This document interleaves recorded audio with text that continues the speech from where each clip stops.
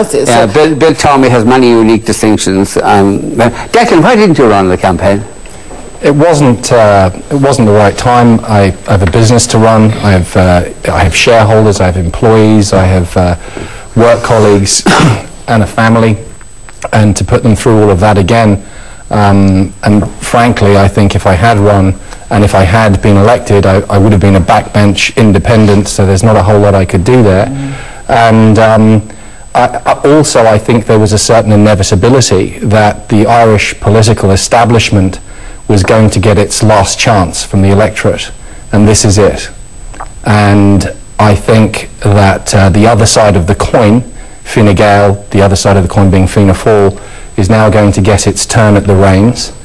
And I think that if they do not address this catastrophe that this country is facing, then I think we're going to see the political establishment, as we have known it since the Civil War, be overturned, perhaps in the next election. And on my way up, I voted this evening in my local polling booth, and I put a 0 beside every candidate, because nobody, very much including... You spoiled your vote? I did, yes. And I wrote, Ireland deserves better on it.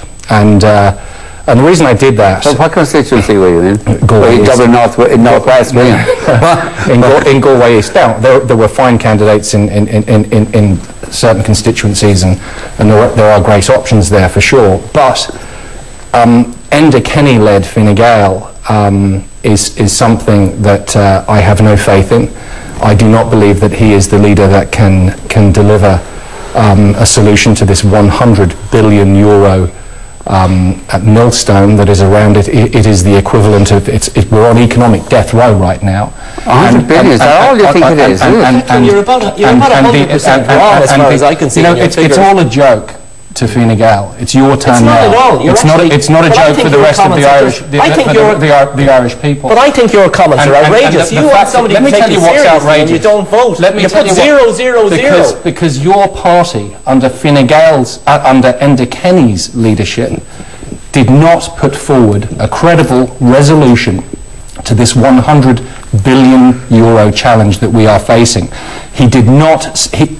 just the other evening, 2 evenings ago, he said that default was not an option. It would never happen. He gave away the very best card. Don't be ridiculous. Well, then you are being ridiculous because you don't even understand. I do very well understand. Of negotiation. Of course I do. You don't put your cards. He gave away the best negotiation. You don't put your cards on the table. You didn't even bring the cards to the table. Sorry, but you don't use it away. That is complete rubbish. It is nothing away. It's incompetence. Nothing away. It's incompetence. And I feel sorry for you going into Dáil Éireann under that man's leadership. He gave nothing away. We'll give him the benefit of the doubt for the next few months. Excuse me. And we will give your party the benefit of the doubt. You will give nobody the benefit because you didn't bother voting. The Irish people. You will give. You're so arrogant you didn't bother voting. I'm not arrogant. You are so arrogant that you're sitting here joking and laughing and making light of the greatest crisis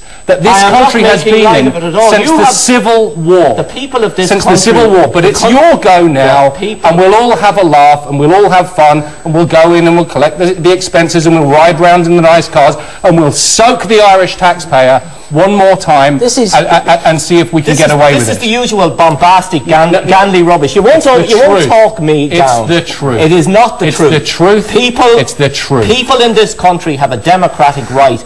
And I exercised it. Yeah, you did all right. You exercised it in a nihilistic way. You were nihilistic. You hadn't got the balls to go and opt. I haven't got the balls. Yes, you didn't put yourself. This is the party led by Enda Kenny. You didn't have the balls. You didn't have the balls. Who doesn't have the courage to go to the ECB? You are another of these bombastic idiots who didn't put his name up for election. I got more votes than you ever have or ever will the last time I ran for election. Why didn't you go and stand in a constituency this time and see if you're the saviour of the Irish people? Ganley, the Messiah. You must be joking. Go away. You think talking rubbish about Enda Kenny? I'm claiming to be. You're putting yourself up as some sort of a messiah. I'm absolutely not. Where's your robe?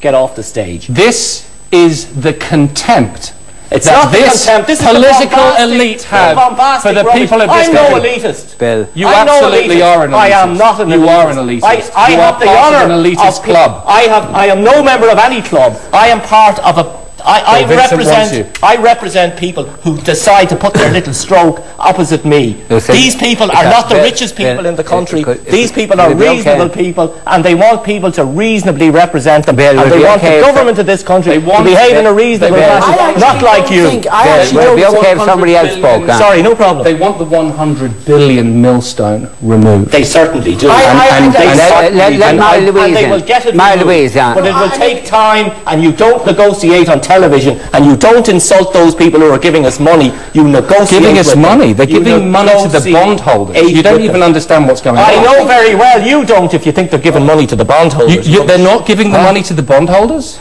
I don't think they're giving money to themselves. I really don't think that's it. No, I really don't think that Enda or Fine Gael are in a position of the grand guffaw. I really don't think that.